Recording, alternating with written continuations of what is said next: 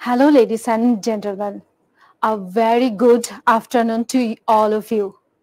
Today, I am going to welcome you to the session of the third day of Women Entrepreneurship Congress 2020. Although this is our last day, we will not go anywhere. We'll be back with the bang. But today I'm going to start my session with a power-packed speakers, those who will be talking about women entrepreneurship in a world of change. They have built a good community and they have influenced the women entrepreneurial ecosystem in the world, so they can share their knowledge, they can share their views with you so that you can understand what is happening around the world. So at first I would like to invite my speakers in front of you. First of all, I would like to introduce them to you. We have with us Ms. Lina, founder and head of the board, Female Founders of the Future. Next, we have Catherine, head of research, growth and disrupt, SBR Bank. We have with us Anaida, co-founder and partner at Balkans Capital Financial Services. And we have Lina Hamdan, founder and CEO of Enablik Consulting. Welcome to our session. Okay, so at the beginning, I would like to invite you to introduce yourself to our audience so that they get to know what is your activities in the women entrepreneur ecosystem. Starting with Liva. Yeah. Thank you for inviting me to this grand project you're going on with so many awesome speakers from around the globe. Thank you for that. Yeah, my name is Liva. I'm the founder of Female Founders of the Future. I am from Denmark. And so calling here in early morning on a Saturday. We are in Female Founders of the Future. We have, together with the Trade Council New York, we're running a program called Female Founders in Tech with founders that are minimum one female founder in the tech team and scalable, running to start and scale their own business. Then we have just launched a report together with Danish partners in regards to return on diversity within entrepreneurship. And we are making a diversity commitment among investors in Denmark in regards to diversity and supporting more women in starting and scaling their own business as such in all what we do. So that would be in short what we are doing right here. Yes, thank you so much, Liva. Now I would like to invite Miss Ekaterina. Hello, everybody, and thank you for inviting me here. It's a pleasure to speak at such a fantastic event with such fantastic women. And thank you, Beauty, specifically for the invitation. So currently, I'm working in Sberbank, which used to be a bank, now turned in a big IT giant. In my present position, I focus more on research and growth. So we do different research to find growth spots, and then what we do, we try to somehow implement them in our present business to make it grow even better. And in my present position, so I don't work directly with women entrepreneurs, but I support a lot women entrepreneurship and different women initiatives just beyond the organization. So I try to mentor them, try to advise, and somehow try to support them as much as I can. But before that, I used to work a lot with women under different entrepreneurship initiatives in G20 and Global Entrepreneurship Network. And we were doing a lot of programs like acceleration and mentor programs and so on, again, to support and scale their businesses. So again, glad to be here. Thank you so much, Ekaterina. Now I would like to invite Miss Anaida. Thank you, Beauty. Thank you so much for the invitation and for this amazing organization. I am Aneida. I'm from Albania, located in the Balkans. I'm the co-founder and managing partner of Balkans Capital, a financial consulting company based in Tirana. We have recently also co-founded Balkans Finance Lab that offers educational programs in financial literacy, starting from kids, young people, entrepreneurs as well are included. I'm also involved in the startup ecosystem in Albania. I'm the director of Startup Gra in Tirana, a global startup community designed to educate, to inspire, and connect entrepreneurs. I also organize Startup Weekends, the world's biggest educational movement for entrepreneurs.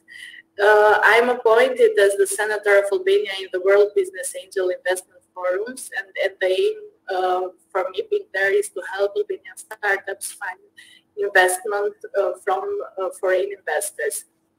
I have organized numerous events with the desire to help the development of the local entrepreneurial system in Albania, and women entrepreneurship is very close to my heart. So whenever I can, I help girls start their own business, be a mentor, advise, and support them even financially through my business. Thank you so much, Aneda. Now, I would like to invite Miss Lina. Good morning, good afternoon, everyone. It's a great pleasure to be with you today. And thank you, Beauty, for the amazing work that you and your team put together to bring all these amazing women to share their experiences and also get to know each other and learn from each other. So thank you very much. My name is Lina Hamdan, and I just want to start by introducing myself. Around 20 plus years ago, when I was one of many thousands of women in the Middle East who is trying to find a way and build a career path for herself, and to combine her passion of business and being self-sufficient and supporting other people throughout that career path. So in 20 plus years, I've been always working with people on a grassroots level, but also working on myself as well, because it was a learning journey for me. I've been working with a lot of programs with displaced people, specifically women, on socioeconomic support programs, psychosocial programs, and then I started to work with agencies and organizations like donors and UN to set up the ecosystem for the development work from a sustainable perspective, specifically economic self-sufficient sustainable system, and then also working with governments and other key players in the ecosystem to support women, youth, and vulnerable communities, but also now empowered communities to go through an entrepreneurial pathway. Today, I'm the founder of Enabling, which is a consulting agency that is located in the United Arab Emirates, but have a global scope of work, where our name is a combination between enable and inclusive. Thank you so much, Lina. We'll learn a lot from you because we have something to discuss about on these issues. We have 4 speakers from 4 different countries. So definitely the women entrepreneurship from culture to culture, it varies. So I would like to know about how do we evaluate the change, how to evaluate the influence of culture in women entrepreneurship, and because of that, how the women entrepreneurship actually affecting and which sector are affecting the most. So my question first is to Liva. Yeah, so thank you for this question. It's I've been considering how is Scandinavian and Danish culture affecting our women in starting and scaling their own business. We have in Scandinavia as such as some of the most equal countries in the world in regards to gender equality, whereas Denmark is slightly lower than the rest of the Scandinavian countries.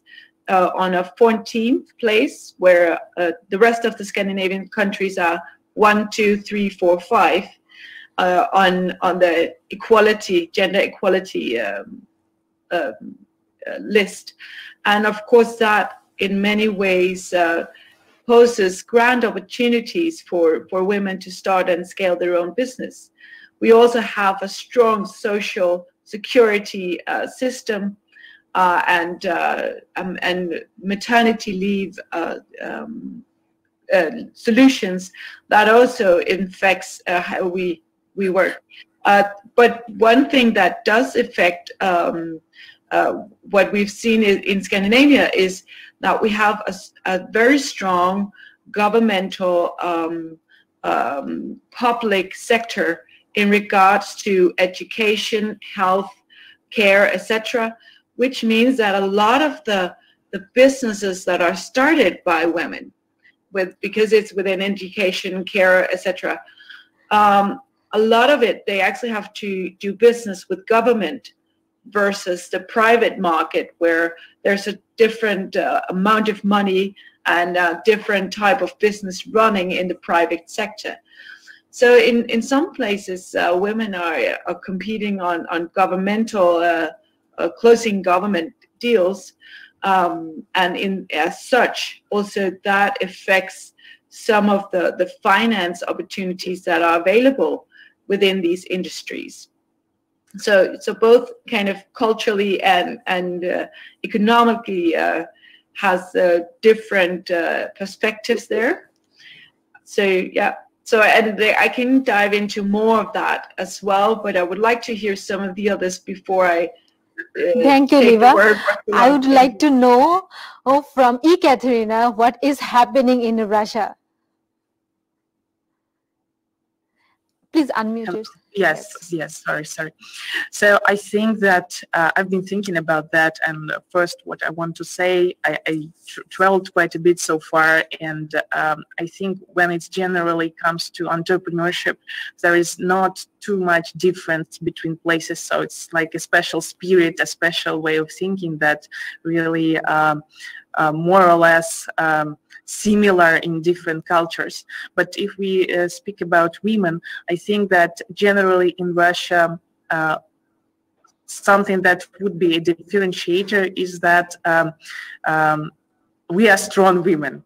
So our country passed through many difficult events, like, for example, Second World War, and there women did not fight like on the battleground, but they were doing a lot like at the back office, let's say.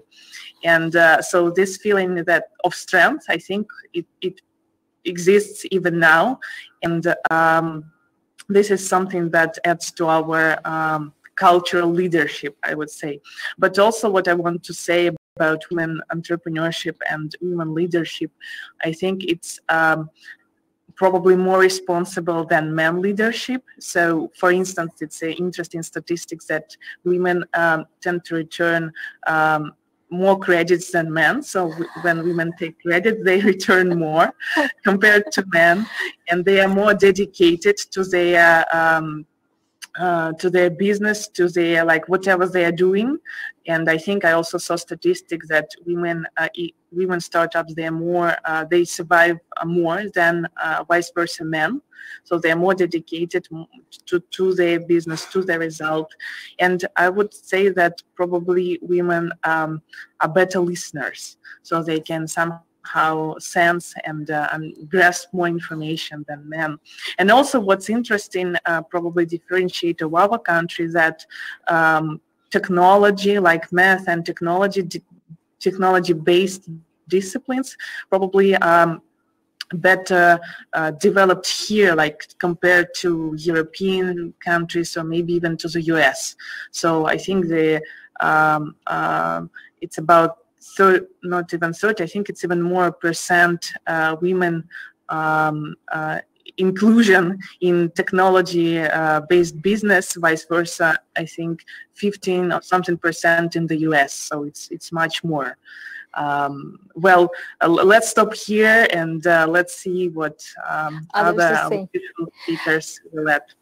Thank you so much for letting us know about the situation in Russia. Now, I would like to know from Aneda what is happening in Albania. Yeah. Okay. So basically, no matter where women live, they experience similar types of role complexity and challenges, especially when you combine the roles of working mother and wife. And second, no matter where women live, they have similar challenges and problems when they try to get started a business or when they try to expand their businesses.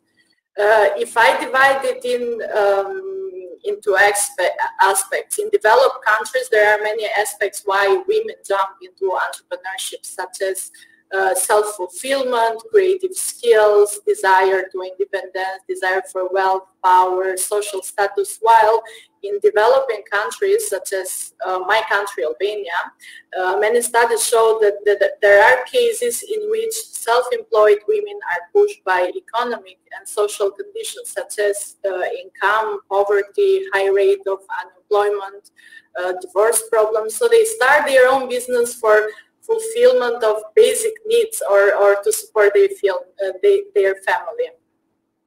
In Albania and generally in the Balkans, there is a lack of entrepreneurial culture because barriers to women entrepreneurship are impacted by cultural factors, which do include the lack of family support, access to informal networks, motherhood, self-confidence, and the most important, access to finance. Women in Balkans lack the support of their families regarding their entrepreneurial ventures, as entrepreneurship continues to be considered a man's job according to the traditional social and cultural norms. And the lack of support makes it difficult actually for female entrepreneurship to start and grow. And there is a model that kids are encouraged to follow. So go to school, you get the good grades, you find a stable job, possibly in the government, in the public sector. You get married and have kids. And that's actually what is life about in the Balkans. And especially girls are raised in very safe environments where that is usually associated with avoidance of risk and failure. And as you know, risk is the main factor of starting a business. And if you are not encouraged since you are a kid, you don't have this feeling to experience risk and to start a business. And Albania, I think, is a good situation, but there are other countries where financial barriers can be combined with legal and policy barriers and discrimination. For example, inability of a married woman to travel without a mail, or barriers to identification cards, or legal constraint around signing a contract on their own, or accessing bank accounts or registration business. So there is a lot to be done in regard to women entrepreneurship and to have a more favorable environment to start a business. So this is Thank you so much, Aneda. Now, Ms. Lena, can you please share something in this regard? Thank you very much. And I would like just to echo all what my fellow colleagues and panelists shared, and just to give more of a deep dive or a spotlight on the Middle East, North Africa region, where we, I think, have a combination of all the factors and the challenges that you just presented, where if we want to define the culture and its effect to entrepreneurship, it has many components, where it has a lot to do in this part of the world with religion, social tradition and belief system, policy, political situations, and the legal environment in the country, and as well as, and specifically in the recent years, is the economic condition of the country. We're a region where we have, I would say, many challenges, but I want to look at it from a strength-based approach, where these challenges also created some personal traits in women specifically, who are considered like maybe the most vulnerable sometimes. However, it also increased their resiliency, ability to cope and adapt, and that the fact that they have to work hard to support their families. So I just want to say that we have a combination of women who are driven by their career and by their interest to grow professionally and have their own businesses, and women who are forced by the circumstances to take a step forward because that's mainly the only option that she has to sustain a good living to her family. We're in a region where we have a lot of displaced people, refugees, high intensity of refugees, and one of among the globally lower income countries, if we're going to refer to some Middle East or North African countries. So a lot of these factors, as much as they were challenging, they created also an opportunity for women to grow.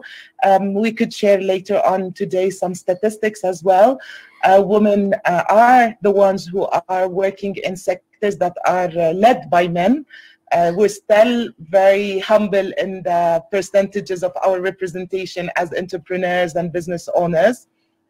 Africa has globally, some countries, they're the highest women business owners in numbers. However, these are very humble, small, grassroots businesses, and the main sectors are still dominated by male entrepreneurs or business owners in this region. Thank you so much, Lina, for sharing such information and data of grassroots women entrepreneurs.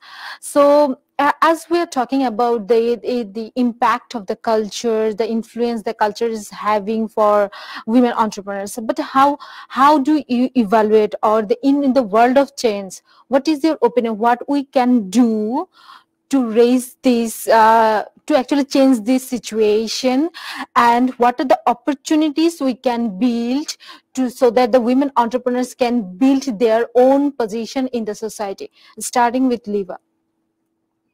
Yeah, well, thank you for passing on the word here. It's so inspiring to hear all the women next to me. I feel humbled by these awesome women sitting next to me. Yeah, so what is, even though we in Denmark live in this, compared to the rest of the world, equal country, there are still biases towards stereotypes in regards to understanding what is a real entrepreneur, being a man, versus what is a good entrepreneur, could be anyone. And so all of these biases and cultural differences, that understanding of also what is a real leader versus what is a good leader. These are biases that affect, let's say, access to funding, access to networks, etc. Even here in this equal part of the world in regards to gender. And so what to do about it? Well, we've created a report on this topic, on all the numbers in Denmark, and what we believe is that there's, of course, not only one solution, as it is part of culture, but that both startups themselves, women starting their own businesses, can really make a big difference and actually take active choices in regards to gender balance in their own teams, because having more women start and scale their own business is both more women starting and scaling, the existing starting and scaling, and then also on the other side, the male teams that start, that they early on in their entrepreneurial journey include women in their different levels of leadership, as diversity simply pays off. So we've made a whole report on what startups can do about it and what investors can do about it, so that it is not the woman only taking action, but also the whole ecosystem around entrepreneurship taking action as well. And of course, the easy answer is making active choices and what it says in Entrepreneurship Book 101 is challenge your assumption. about the product and market you are entering into, but also the people you are hiring and the people you invest in, whether you invest time, money, energy. We hear awesome women here being mentors, all of that. But I would like to give a link to some of the solutions that could go into this, and to avoid these stereotype building understanding of an entrepreneur being a man and being in a certain way versus being the whatever person you are, whatever personality traits you carry with you. Because we need to solve a diverse pool of problems in the world, hence being solved by a diverse pool of people. So that can not only be men, it has to be men and women from different cultural backgrounds. Yeah. Thank you so much, Liva. We should work together, men and women. It doesn't matter who you are. But now my question to you, Katerina. You work from a bank and you work with a research team. So you know that market is suffering. So how can women entrepreneurs can sustain themselves in this market, in the world of change? Mm-hmm. Well, first of all, I would like to say that Liva already mentioned some of very important points that touch upon women entrepreneurship and generally women leadership. So what I think that, and what challenges and, well, let's put them as challenges that I see. So first, I think women need to communicate more their leadership and just themselves and into the business world. So again, looking at some statistics, we see that men more speak about their success than women, and they go generally they go faster on the career line. So for us, when we have success, I don't know, we usually, not usually, but in many times we just do not, announce that. For us, it's something normal, just to do things well. We don't really put it, in front. Vice versa, men, they tend to do it more often, and that impacts how we grow on the career line. So we really need to focus on this and learn how to communicate our success more. I also think that women leadership is different from men leadership, and in the world of change, I think we are more equipped to these changes because we can think, again, it was coming from the one of the science report that men usually think in one.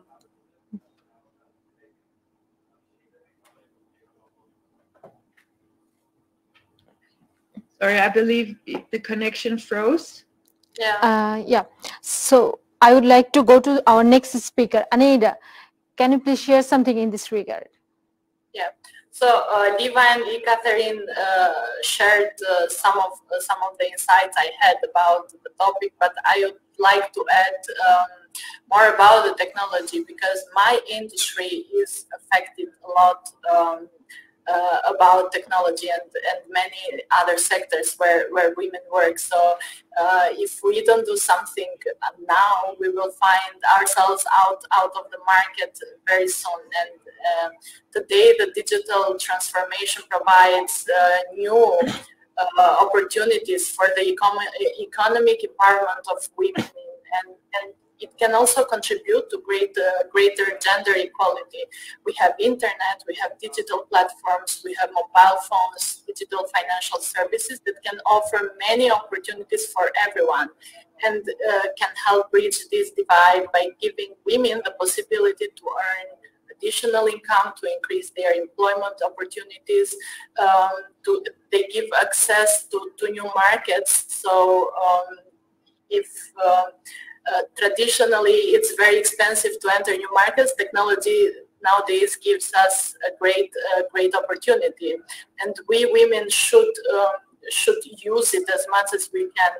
And we also need to seize the opportunity to foster great gender equality in the labor market, to boost economic growth and to build a more inclusive digital world.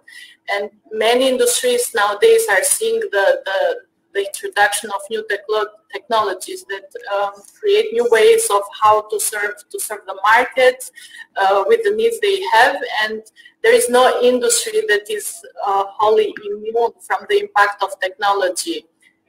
So we should prepare ourselves and our businesses for the future of work, and we should catch every opportunities that technology brings. So I wanted to relate my insights about this with technology and every opportunity that it can bring to women businesses. Thank you so much, Aneda. You emphasized a lot more on technology. We had talked about that, yes, technology is everything for the future. So I would like to know from Lina, yes, you are working from Middle East countries and you know the realistic. So can you please share something? Thank you very much. And again, even if we're from different parts of the world, there are a lot of common issues that we face everywhere as women, as affected by our different cultures and living circumstances or some other interactions. I would like to just handle this point from a new angle or a different angle perspective. When we talk about these challenges and how we want to address them or find solutions, I think we need to look at the issue from an ecological perspective, the interaction between these women and their environment, and where are we investing the efforts most. So we need to map out what are the things that we're implementing and what we're doing to make things, to ensure that there is less bias, more integration, more equality, equity, accessibility. So if I want to talk about it, there are like the top-down and bottom-up approach. I would say, out of my experience and working with women and looking into much of research papers that have been published on these things, most of the work is happening with women and on women. But if there is no work happened on all the other key players in the environment, we keep empowering women, and then that will increase, unfortunately, her frustration level, because she's very much empowered as a person, but how much the community and the country and the system is empowered to empower her or to give her accessibility or accommodation. And I just want to refer to one small example. We have a lot of policies that support women globally and in each country. However, how we can unpack these policies to accommodate for women. And we don't need to challenge the culture. We need to rebuild the narrative. And I would look at, I know that pandemic is really stressful to everyone globally, but I think one of the great opportunities and barriers that this pandemic really pull down is that women before, if they physically need to attend some conferences or training, in many cultures they have to be accompanied by men to get the approval. She can't leave the family. She has the struggle between her domestic role and professional role. And today, with everything happened remotely by force, sort of, but it's a great opportunity for her to be part and her voice to be heard.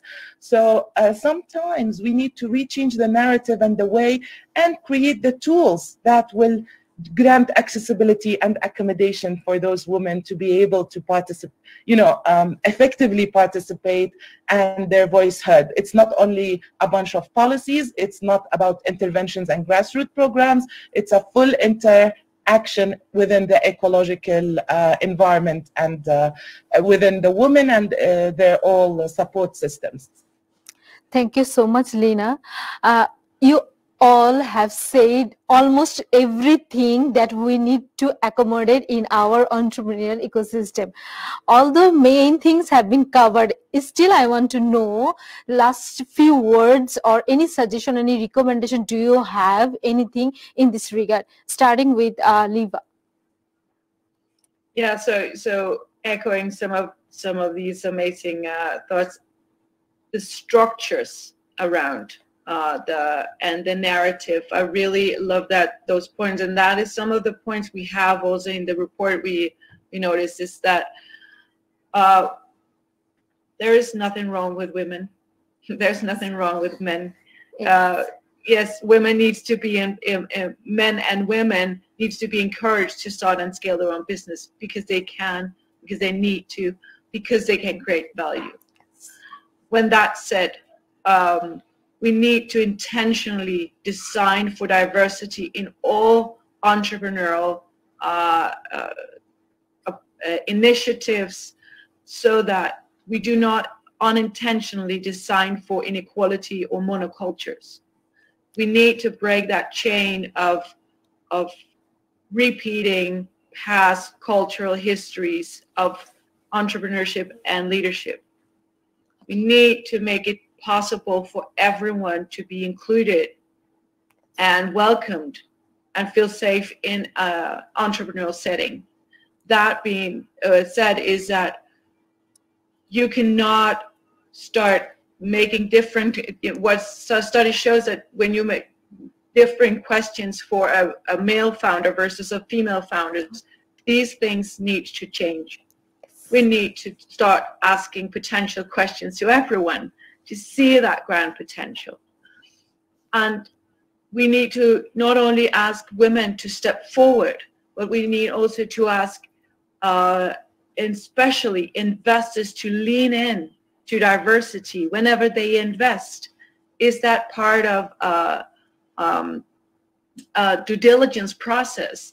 Is it part of a due diligence process to understand what's going on in each company, so that we start investing in companies where both men and women are collaborating together? And also that we need to understand that there is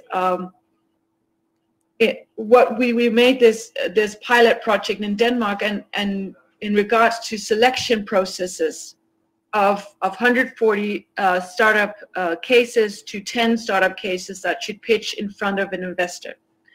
And what was interesting, besides all the science about how bias play out in these selection processes, it was unintentionally, it was less favorable for women, because it was the unknown to those in the selection board that were not selected. The unknown market, the unknown product, the unknown technology. And if the selection boards are mainly men with historically working within male-dominated industries, there's a lack of industry and market knowledge on the traditional female industries. And here I'm talking about education, care, medical, etc., etc. So these are also some of the biases where it unintentionally favors men because it's known market, known technologies, etc.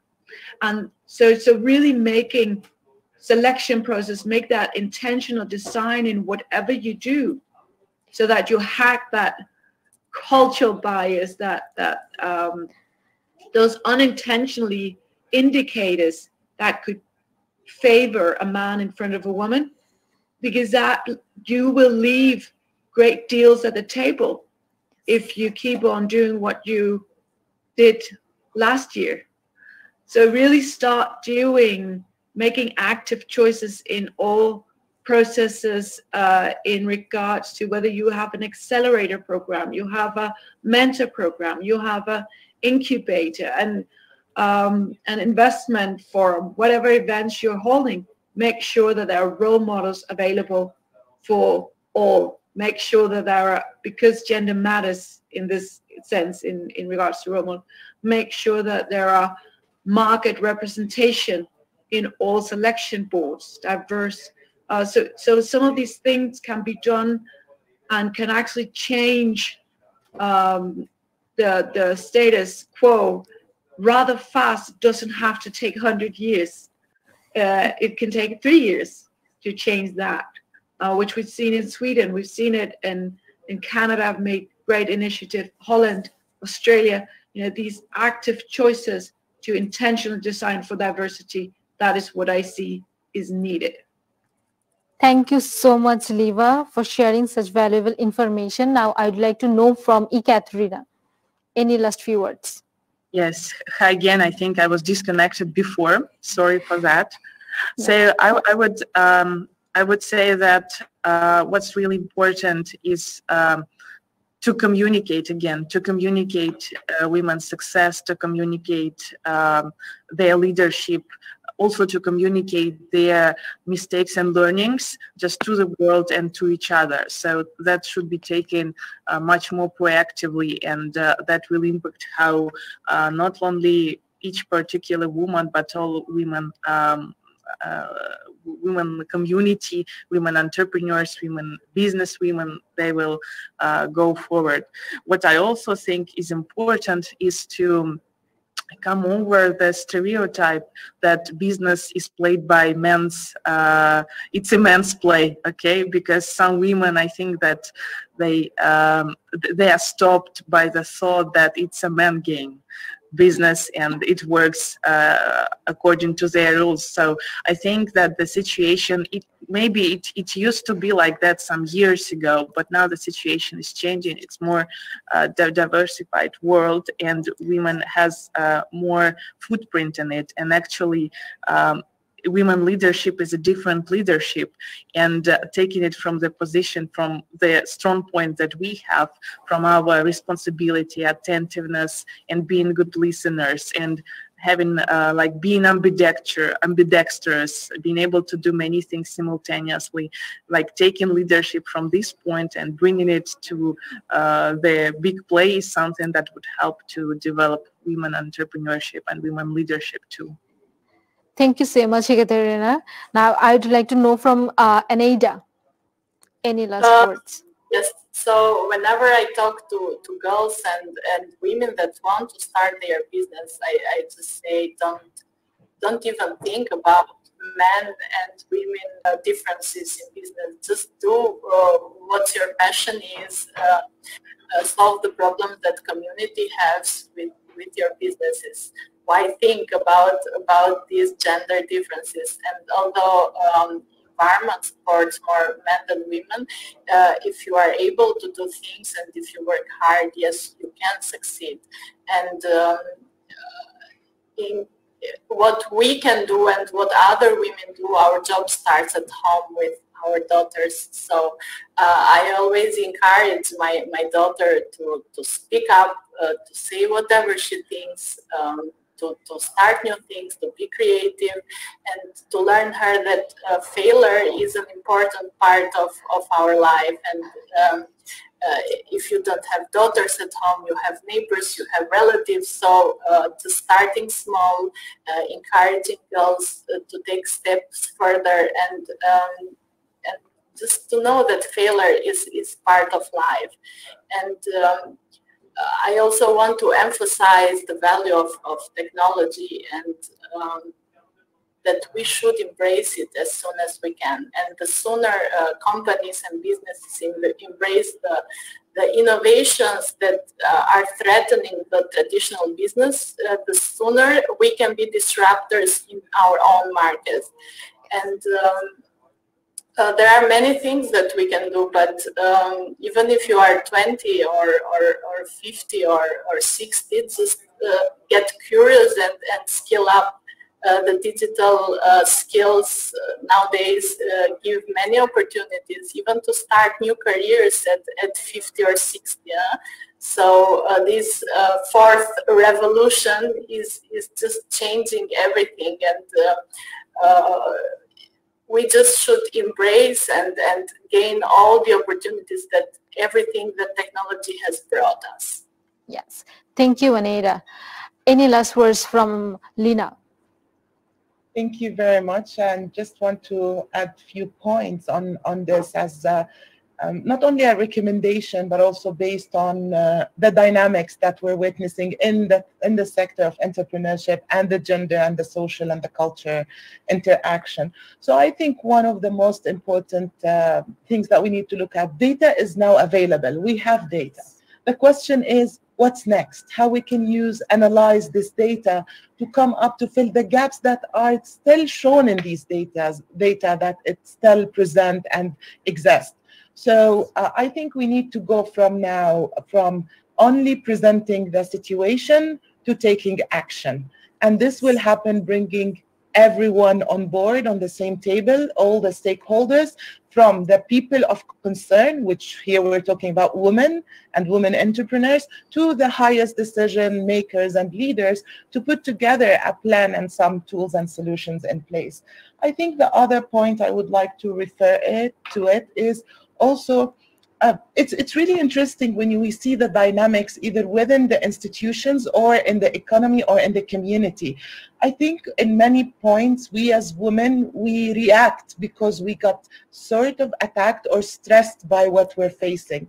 And I think we need to shift the way of reacting to responding, because I think a lot of people who sometimes it's intentional, but many times because the other part doesn't know how does it feel and no one explained to them or educate them, so then they act based on what they think the situation is, not how the people of concern explain the situation to them and try to make them feel it.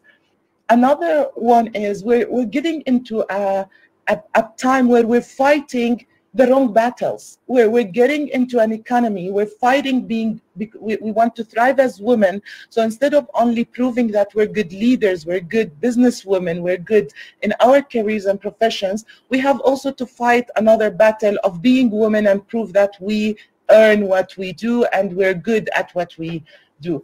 The last thing I want just to highlight on is the importance of mindset shift. We need to start to integrate this from early stage in schools when we raise our children. A lot of things happening on the stereotypes of women. By the way, I just want to say something. I don't know. I think most of us know it, but no one speaks about it. Many of when companies say that they are very inclusive for women, we always hear about maternity leaves and how great they are. By the way, women who are entitled to this privilege across the world, they're very small portion of the total population of women. So women does not only need proper maternity leave, they need a lot more of things and access to opportunities and accommodations beyond only being tagged as mothers. Of course, it's a great role, but we need to look beyond it. Last thing is, this is, I don't know, some people agree, some do not agree. Entrepreneurship is not a status. It's not owning a business. It's a mindset shift and it's a lifestyle. So this is what we're saying, and this is what we're trying to achieve by changing the narrative from a status quo to a lifestyle and a way of thinking towards this. Thank you so much, Lina. I really enjoyed the speech that you have given. All of you have said important lesson that we can learn from. Thank you so much for your time that you have joined us and you have shared your views with our audience. Thank you, guys. So the main key takeaways of our session is that they have emphasized all that if we want to adapt with the change in the world, we need to bring men and women together in the same table. If we can do that, we can actually help us to grow. So definitely it's the main important thing, and we need to think that entrepreneurship is a lifestyle. Thank you so much. Hope to see you in our next session, Achieving SDG through Innovation. Don't go anywhere. Come back again. Thank you.